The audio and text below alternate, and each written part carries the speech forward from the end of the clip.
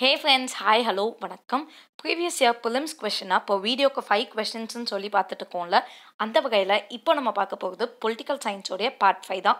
Already நம்ம 4 parts பார்க்கும் போதே உங்களுக்கு சில அண்டர்ஸ்டாண்டிங் வந்திருக்கும் எந்த மாதிரியான கொஷின்ஸ் வந்து கேட்குறாங்க அப்படின்னு. அண்ட் இப்போ நம்ம பார்த்துட்டு இருக்கிறது எல்லாமே கான்ஸ்டியூஷன்லேருந்து ஸ்ட்ரெயிட்டாகவே கேட்கப்படுற கேள்விகள் தான். ஸோ இதுக்கு மேலே நம்ம வந்து governance, real working of constitution அந்த மாதிரி கொஷின்ஸ் எல்லாம் பொறுமையாக டிஸ்கவர் பண்ணலாம். பட் இப்போ கான்ஸ்டியூஷன் ரிலேட்டடாக என்னென்ன கொஷின்ஸ் கேட்டிருக்காங்கிறத ஃபர்ஸ்ட் பார்த்து முடிச்சிடலாம். ஓகே, அண்ட் நீங்கள் இதுக்கு முன்னாடி உள்ள வீடியோஸ்லாம் பார்த்துருந்தாலே இதுக்கப்புறம் இந்த 5 questions-ல 2 to 3 questions உங்களால் ஸ்ட்ரைட்டாகவே ஆன்சர் பண்ண முடியும். So let's see. First question. Which one of the following constitutional amendments state that the total number of ministers, including the Prime Minister and the Council of Ministers, shall not exceed 15% of the total number of members in the House of the People? So இப்போ இங்கே என்ன சொல்லியிருக்காங்க அப்படின்னா, எந்த constitutional அமெண்ட்மெண்ட்டில் total number of ministers இருக்காங்களா, மினிஸ்ட்ரிஸ்ன்னு வச்சுருக்கோம்ல. So அந்த எக்கச்சக்கமான மினிஸ்ட்ரி இருக்கும், உங்களுக்கே நிறைய தெரிஞ்சுக்கும். இன்டர்னல் அஃபேர்ஸ், எக்ஸ்டர்னல் அஃபேர்ஸு, அப்போ இப்போ கங்கா ரிஜர்வேஷனுக்கு வந்து மினிஸ்ட்ரி இருக்குது. ஸோ இந்த மாதிரியான பல விஷயங்கள் இருக்கா. ஸோ அது டோட்டலாகவே பிரைம் மினிஸ்டர் ப்ளஸ் இந்த கவுன்சில் ஆஃப் மினிஸ்டர் எல்லாரையுமே சேர்த்து இந்த டோட்டல் மினிஸ்ட்ரியே வந்து 15%க்கு மேலே இருக்கக்கூடாது. அதாவது ஹவுஸ் ஆஃப் த பீப்புள்னால் என்ன, லோக்சபாவோட 15%க்கு மேலே இருக்கக்கூடாது அப்படின்னு சொல்லி யார் சொல்கிறாங்க அப்படிங்கிறதா கொஷினை.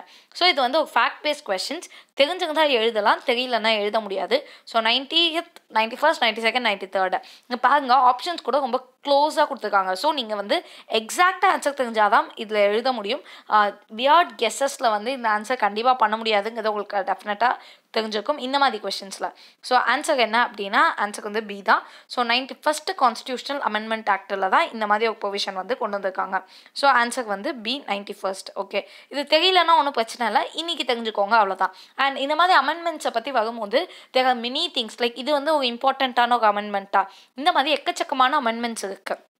எல்லா அமெண்ட்மெண்ட்ஸையுமே வந்து எப்போ வந்துருக்கு அப்படிங்கிறத வந்து பார்த்துக்கோங்க. ரொம்ப நீங்கள் பார்க்கலாம் அப்படின்னாலும் ப்ரெடாமினென்ட்லி சில அமெண்ட்மெண்ட்ஸ் இருக்கும். அண்ட் இப்போ ரீசெண்டாக இந்த இயர் என்னென்ன அமெண்ட்மெண்ட்ஸ் வந்துருக்கோ அது பார்த்துக்கோங்க. அண்ட் இந்த மாதிரி அமெண்ட்மெண்ட்ஸ்லாம் நீங்கள் பார்த்தீங்க அப்படின்னாலே அது உங்களுக்கு போதுமானதாக இருக்கும். Okay, so let's go to the next question. Second question. With reference to the union government and central government. Okay, consider the following statements. ரெண்டு ஸ்டேட்மெண்ட் கொடுத்து நம்மளை அதை பற்றி யோசிக்க சொல்லியிருக்காங்க. The Constitution of India provides that all cabinet ministers shall be compulsory be sitting the members of Lok Sabha only. So இங்கே வந்து நம்மளோட கீ டேர்ம்ஸுங்கிறது ரெண்டு இருக்குது. கம்பல்சரி ஒன்லி, அதாவது கேபினெட் மினிஸ்டர்ஸ்ன்னு இருக்காங்களா. கேபினெட் மினிஸ்டர்ஸ்னால் என்னென்னு உங்களுக்கு தெரியுமா? கவுன்சில் ஆஃப் மினிஸ்டர்ஸ் இருக்காங்க. ஸோ அதில் சிலர் தான் இந்த கேபினெட் மினிஸ்டர்ஸாக இருப்பாங்க. மேபி இம்பார்ட்டன்ட் மினிஸ்ட்ரிஸோட மினிஸ்டர்ஸு தெரிஞ்சிருக்கும்னு நினைக்கிறேன்ல. ஸோ அந்த கேபினெட் மினிஸ்டர்ஸு டெஃபினட்டாக கண்டிப்பாக லோக்சபாலேருந்து மட்டும் தான் இருக்கணும் அப்படிங்கிறது ஃபர்ஸ்ட் ஸ்டேட்மெண்ட். செகண்ட் ஸ்டேட்மெண்ட் என்ன சொல்லியிருக்காங்க? Union cabinet secretariat operates under the direction of ministry of parliamentary affairs. So ministry of parliamentary affairs அப்படின்னு ஒரு மினிஸ்ட்ரி இருக்குது. அதுக்கு கீழே தான் வந்து இந்த யூனியன் கேபினெட் செக்ரட்டரியேட் இருக்காங்க அப்படின்னு சொல்லியிருக்காங்க. ஸோ இதெல்லாம் வந்து ரொம்ப பேசிக் கைண்ட் ஆஃப் கொஸ்டின்ஸ். இங்கே வந்து ஃபர்ஸ்டே பார்த்துட்டிங்க அப்படின்னா கம்பல்சரின்னு கொடுத்துருக்காங்க அண்ட் லோக்சபா மட்டும்தான் அப்படின்னு சொல்லியிருக்காங்க. பட் இப்போ கரண்ட்டாக இருக்கிற சென்ட்ரல் கவர்மெண்ட் மினிஸ்ட்ரி நீங்கள் பார்த்தீங்கன்னாலே தெரியும், நிறைய பேர் வந்து ராஜ்யசபாவிலேருந்தும் வந்து மினிஸ்டர்ஸாக இருக்காங்க, including finance minister. Okay, so அப்போ யாரெல்லாம் வந்து இப்போது ராஜ்யசபாவில் இருந்து கேபினெட் பொசிஷன் ரேங்க்ஸ் வச்சுருக்காங்க அப்படிங்கிறத வந்து கண்டுபிடிச்சி நீங்கள் கமெண்ட்டில் லீவ் பண்ணுங்கள். இப்படி தான் நீங்கள் படிச்சாகணும். ஓகே, பட் எப்படியும் நீங்கள் வந்து ப்ரிலிம்ஸ் எழுதும் போது ப்ராபப்ளி வந்து மினிஸ்ட்ரி மாறி இருக்கலாம். மேபி அட்லீஸ்ட் இவங்களே ரீஒர்க் கூட பண்ணலாம். வாட் எவர் இட் இஸ், அது எலெக்ஷன் தான் முடிவு பண்ணும். பட் அப்போ அதை பார்த்து அப்டேட் பண்ணிக்கோங்க. இன்கேஸ் அதுக்கு நடுவில் ஏதாச்சும் வந்து உங்களுக்கு அமெண்ட்மெண்ட்ஸ் வந்துடுச்சுன்னா பார்த்துக்கோங்க. அண்ட் மேக்ஸிமம் வந்து எந்த மினிஸ்ட்ரி யாருக்கு கீழே இருக்குது, ஹூ இஸ் த மினிஸ்டர் அப்படிங்கிற மாதிரியான கேள்விகள் வந்து ப்ரிலிம்ஸ்க்கு ஜென்ரலி யூபிஎஸ்சி ப்ரிலிம்ஸ்க்கு கேட்கறது இல்லை, ஸ்டேட் கவர்மெண்ட்ஸ்லாம் கேட்டுட்டு தான் இருக்காங்க. ஸோ அப்படி இருக்கும் போது நீங்கள் அதெல்லாம் கொஞ்சம் அப்டேட் பண்ணி வச்சுக்க வேண்டியது ரொம்ப முக்கியம். ஏன்னா யூஸ்வலி வந்து ஏப்ரல் மந்தோட கரண்ட் அஃபேர்ஸ் எல்லாரும் படித்து முடிச்சுருவாங்க. பட் திஸ் இயர் 2019 வந்து நமக்கு சென்ட்ரல் கவர்மெண்ட் எலெக்ஷன்ஸ் இருக்கிறதுனால நீங்கள் மே மந்த் கரண்ட் அஃபேர்ஸையும் கொஞ்சம் டீட்டெயிலாக படிக்க வேண்டிய நிலைமை இருக்கலாம். ஸோ கொஞ்சம் கேர்ஃபுல்லாக பார்த்துக்கோங்க. ஓகே, நெக்ஸ்ட் வந்துட்டு ஸோ இந்த கொஸ்டின் வந்து தப்பு. ஃபர்ஸ்ட் ஸ்டேட்மெண்ட் தப்பு. ஃபர்ஸ்ட்டு தப்புனால என்னன்னு தெரிஞ்சுக்கோங்க, 1 1 இருக்காது, போத் 1 and 2 இருக்காது. இப்போ செகண்ட் ஸ்டேட்மெண்ட் ஆகலாம், யூனியன் கேபினெட் செக்ரட்டரியேட் வந்து மினிஸ்ட்ரி ஆஃப் பார்லிமெண்ட்ரி அஃபேர்ஸ்க்கு கீழே வராங்களா அப்படிங்கிறதான் கேட்டிருக்காங்க. இந்த எல்லாருமே இருக்காங்களா, எதுக்கு கீழே யார் வரா, இவங்க என்ன பண்ணுறாங்க, இந்த எல்லா விஷயங்களும் வந்து இனிமேல் கொஞ்சம் நோட் பண்ண ஸ்டார்ட் பண்ணுங்க. ஓகே, ஏன்னா எல்லாம் வந்து ஃப்ரீக்வெண்ட்டாக கேட்குறது. இது உங்களுக்கு தெரியாட்டி பிரச்சனை இல்லை, இது ஒரு ஃபேக்ட் தான். பட் இந்த மாதிரி எக்கச்சக்கமான ஃபேக்ட் இருக்குது. இவ்வளோத்தையும் நான் எப்படி தேடி படிப்பேன்? நான் ஒரு 2 நாள் உட்காந்து இதெல்லாம் தேடி எழுதி வச்சுக்கிறேன் அப்படின்னு நினச்சிங்கன்னா படிக்கவே முடியாது. நீங்கள் ஆன் த ஃப்ளோ படித்தாதான் உண்டு. ஸோ அன்னன்னைக்கு நியூஸ் பேப்பர் படிக்கிறீங்கன்னா அங்கே ரேண்டமாக இந்த மாதிரி விஷயங்கள்லாம் கலெக்ட் ஆகிட்டே இருக்கும். அதை சேர்த்து வச்சு படிங்க, அவ்வளோதான். அண்ட் இதுக்கான ஆன்சர் வந்துட்டு இல்லை தான், இது செகண்ட் ஸ்டேட்மெண்ட்டும் தப்பு. ஸோ ஆன்சர் வந்து டி, neither 1 nor 2. அண்ட் அதோடைய எக்ஸ்ப்ளனேஷன் தான் இங்கே இருக்குது. ஸோ ஜஸ்ட் பார்த்துக்கோங்க. Third question. Under which of the following the Constitutional Amendment Act 4 languages were added to the list of languages under the 8th schedule? So 4 languages சேர்த்துருக்காங்க 8th scheduleக்கு கீழே. இதில் உங்களுக்கு என்ன தெரியும்? 8th schedule தான் லாங்குவேஜஸை பற்றி பேசுது அப்படின்னு. ஸோ நம்ம கண்ட்ரியில் என்னெல்லாம் லாங்குவேஜஸ் இருக்குங்கிறது 8th schedule தான் இருக்குது.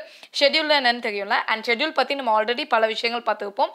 ஷெடியூல் இருக்கிறதே மொத்தம் 12 தான். ஸோ அதை மனப்பாடம் பண்ணிடுங்க. அந்த டாபிக்ஸாவது மனப்பாடம் பண்ணிடுங்க. நம்ம பேசியிருந்தோம்ல, அதுலேருந்தே தான் அப்படியே கொஸ்டின் கேட்டுருக்காங்க. ஈஸியாக நீங்கள் சொல்லிடலாம். அண்ட் இது வந்து அகைன் ஒரு ஃபேக்சுவல் பேஸ்ட் கொஸ்டின். ஸோ உங்களுக்கு தெரியலன்னா பரவாயில்ல, பட் இது இம்பார்ட்டன்ட். ஏன்னா லாஸ்ட்டாக சேர்க்கப்பட்டதும் இதுதான். இப்போ டோட்டலாக இப்போது எவ்வளோ அஃபிஷியல் லாங்குவேஜஸ் இருக்குன்னு உங்களுக்கு தெரியும்ல, டோட்டலி 22 இருக்குது. ஸோ அதுவும் வந்து இங்கே சொல்லப்பட்ட விஷயங்கள் தான். ஓகே, ஸோ ஆன்சர் வந்து என்ன அப்படின்னா 92nd கான்ஸ்டியூஷனல் அமெண்ட்மெண்ட் ஆக்ட் 2003 தான் போடோ, சந்தாலி, மைத்தி அண்ட் டாக்ரி வந்து சேர்த்துருப்பாங்க. அண்ட் இந்த லாங்குவேஜஸ் வந்து 8th ஷெடியூலில் சேர்த்துருக்காங்க. ஒரிஜினலி வந்து 14 இருந்திருக்கு. ஸோ 14 இருந்தது வந்து 8th ஷெடியூல் மூலியமாக இப்போ ஃபைனலாக நடந்தது மூலியமாக உங்களுக்கு சம்வேர் அரௌண்ட் 22 லாங்குவேஜஸ் இருந்திருக்கும். இதுக்கு முன்னாடி 21st கான்ஸ்டியூஷனல் அமெண்ட்மெண்ட் ஆக்டில் சிந்தியும் 71st கான்ஸ்டியூஷனல் அமெண்ட்மெண்ட் ஆக்டில் கொங்கனி, மணிப்பூரி, நேபாளி இந்த லாங்குவேஜஸ்லாம் சேர்த்துருப்பாங்க. மேபி மற்றதெல்லாம் கூட நீங்கள் ஞாபகம் வச்சுப்பீங்க. நேபாளி உங்களுக்கு கொஞ்சம் டிஃபிகல்ட்டாக இருக்கலாம் மேபி. இப்போ தோணாது, இப்போ நீங்கள் படிக்கும் போது இப்போ வந்து ஞாபகம் இருக்க மாதிரி இருக்கும். பட் எக்ஸாம் எழுதும் போது கொஞ்சம் கன்ஃபியூஸ் ஆகும். நேபாளி உண்மையாகவே இருக்கா நமக்கு அப்படின்லாம் இருக்கும். ஸோ அந்த முடிஞ்சால் அந்த 22 லாங்குவேஜஸையும் படிச்சு வச்சுருங்க. அண்ட் இப்போ இதோடைய ஆன்சர் வந்து 92nd. ஸோ இதை நீங்கள் எப்படி ஞாபகம் வச்சுக்கலாம்னா 21 + 50 71. அதுக்கப்புறம் டக்குன்னே வந்து கொண்டு வந்துட்டாங்க, ஒரு 21 இயர்ஸ்லேயே கொண்டு வந்துட்டாங்க. ஸோ 71 + 21 வந்து 92. ஓகே, இதெல்லாம் வந்து ஃபார்மேட் தான். அதுக்காக நீங்கள் உட்காந்து கூட்டிகிட்டுலாம் இருக்க முடியாது. பட் ஏதோ ஒரு டவுட்டு 91 92 அப்படின்னு நீங்கள் நினச்சிங்கன்னா டக்குன்னு 92 போடுறதுக்கு இது உங்களுக்கு யூஸ்ஃபுல்லாக இருக்கும். ஓகே, இதெல்லாம் வந்து நீங்களே உங்களுக்கு கிரியேட் பண்ணிக்கிட்டிங்கன்னா இன்னும் கொஞ்சம் யூஸ்ஃபுல்லாக இருக்கும். பட் இது ஒரு கொஸ்டின். அவ்வளோ தேர்ட் கொஸ்டின் ரொம்ப சிம்பிளாக தான் இருக்குது. அகைன் ஷெடியூல்ஸ்லேருந்து ஸ்ட்ரெயிட் கொஸ்டின் தான். Fourth question. Which schedule of the Constitution of India contains special provisions for administration and control of scheduled areas in several states? So scheduled areas வந்து கட்டுப்படுத்துறதுக்கு என்ன மாதிரியான ப்ரொவிஷன்ஸ் கொண்டு வந்திருக்காங்க, எந்த ஷெட்யூல் இருக்குது அப்படின்னு கேட்டிருக்காங்க. இந்த கொஸ்டின்ஸ்லாம் நம்ம ஆல்ரெடி டீல் பண்ணிட்டோம். இதுக்கு முன்னாடி நம்ம பார்த்த ஏதோ வீடியோவில் டீல் பண்ணியிருக்கோம். So 3rd, 5th, 7th, 9th add நம்பர்ஸ்லாம் கொடுத்துருக்காங்க. யோசிங்க. ஃபார் ஷியர் 5th தான் ஆன்சர். ஸோ ஆல்ரெடி நம்ம பழைய வீடியோஸ்லாம் பார்த்துருந்தீங்கன்னா இது நீங்கள் ஈஸியாக ஆன்சர் பண்ணியிருப்பீங்க. ஆல்ஸ் நீங்கள் இந்த ஷெட்யூல் படித்து முடிச்சிருந்தாலும் டெஃபினட்டாக ஆன்சர் பண்ணியிருப்பீங்க.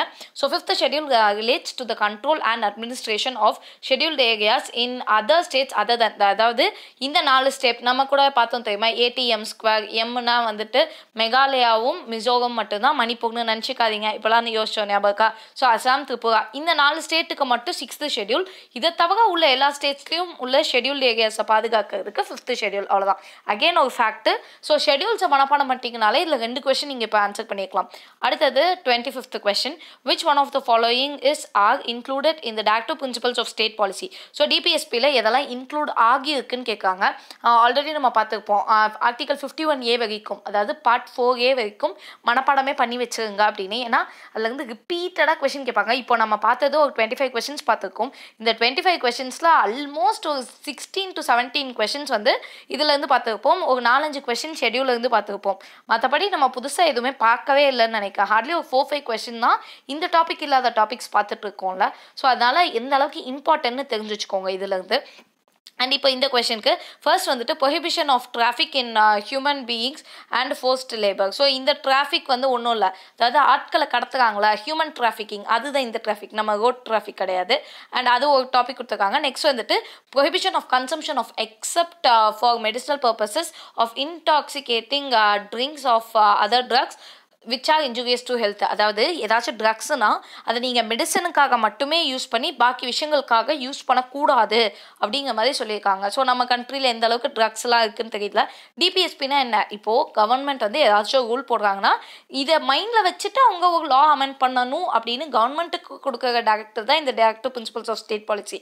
இதெல்லாம் நீங்கள் படிச்சிருப்பீங்கல்ல. ஸோ அதுதான். அண்ட் இதில் பார்த்தீங்க அப்படின்னா உங்களுக்கு வந்து செகண்ட் ஒன் இருக்க வாய்ப்பு இருக்குது. ஏன்னா கவர்மெண்ட் ஆஸ்பயர் பண்ணுது அப்படிங்கிற மாதிரி தோணும்ல. ஸோ அதுக்கான வாய்ப்பு இருக்குது. ஃபர்ஸ்ட் ஒன் வந்து நமக்கு ஒரு டவுட் இருக்கும். பட் ஆக்சுவலி அங்கே என்ன விஷயம் அப்படின்னா டிபிஎஸ்பியில் அது கிடையாது. ஓகே, அது வந்து ஃபண்டமெண்டல் ரைட்ஸில் இருக்குது. ஐயோ எனக்கு தெரியாது அப்படின்னா ஒன்றும் பிரச்சனை இல்லை, நம்ம தான் இப்போ படிச்சுக்குவோம்ல, அப்போ நீங்கள் தெரிஞ்சுக்குவீங்க. ஆன்சர் பார்த்துக்கலாம். So statement 1 is incorrect as it is இந்த fundamental rights under article 23. So article 23 தெரிஞ்சுதான் நமக்கு தெரிஞ்சுக்கும். ஸோ இது வந்து ஃபண்டமெண்டல் ரைட்ஸுங்கிறதுனால அது பார்ட் 3க்கு கீழே வருது. Statement 2 corresponds to directive principles of state policy under article 47 of 4. So டிபிஎஸ்பினா part 4ங்கிறது உங்களுக்கு தெரியும். அதில் ஆர்டிக்கல் வந்து 47. எல்லாத்துக்குமே நான் ஆர்டிக்கல் நம்பரையும் ஞாபகம் வச்சுக்கணுமானா தேவையில்லை. பட் எக்ஸாம் டஃப்பாக திடீர்னு உங்களுக்கு இந்த மாதிரி கொஸ்டின்ஸ்லாம் கேட்டால் ஈஸியாக உங்களால் ஞாபகம் வச்சுக்க முடியும்ல. அதனால அட்லீஸ்ட் நீங்கள் டோட்டல் கான்ஸ்டியூஷன் மனப்பாடம் பண்ணாட்டியும் 51A வரைக்குமாச்சும், that is article 51A வரைக்குமாச்சும் மனப்பாடம் பண்ணி வச்சுக்கிட்டா உங்களுக்கு ரொம்ப நல்லது. அவ்வளோதான். ஸோ இதோடைய ஆன்சர் 2 only. அதாவது இது மட்டும்தான் கரெக்டு, அது தப்பு. அண்ட் இங்கே பார்த்துக்கோங்க கரெக்டுன்னு தான் கேட்டிருக்காங்க. ஸோ கரெக்ட் ஆன்சருங்கிறத நீங்கள் எழுதிக்குவீங்க. ஸோ அது வந்து நீங்கள் பார்த்துக்கலாம். இல்லை இந்த இடத்துல இன்கரெக்டுன்னு கேட்டால் ரிவர்ஸில் போட்டு எழுதணும். அதெல்லாம் உங்களுக்கு தெரிஞ்சுக்கும் இந்நேரத்துக்கு. பட் இன்னும் நம்ம நிறைய கொஸ்டின்ஸ் பார்க்க வேண்டியிருக்கு. அதெல்லாம் பார்க்கும்போது உங்களுக்கு டெஃபினட்டாக இன்னும் நிறைய வியூஸ் கிடைக்கும் அப்படின்னு நான் நம்புகிறேன். And success is the result of perfection, hard work, learning from failure, loyalty and persistence. So கரெக்டாக வந்து ப்ரொசீட் ஆகிட்டே இருங்க. டோன்ட் வரி லைக் ரொம்ப ஸ்லோவாக இருக்கேன், நான் இதை பண்ணிட்டேன், இன்னும் கொஞ்சம் ஒழுங்காக படிக்கலை, மற்றவங்க என்னோட நல்லா படிக்காங்க, எதை பற்றி யோசிக்காதீங்க. Just keep on proceeding. நீங்கள் ப்ரொசீட் ஆனீங்க அப்படின்னாலே உங்களால் உங்கள் டெஸ்டினேஷனை வந்து ரொம்ப ஈஸியாக ரீச் பண்ண முடியும். All the very best. And if you have any doubts please to say me in the comments below. Thank you.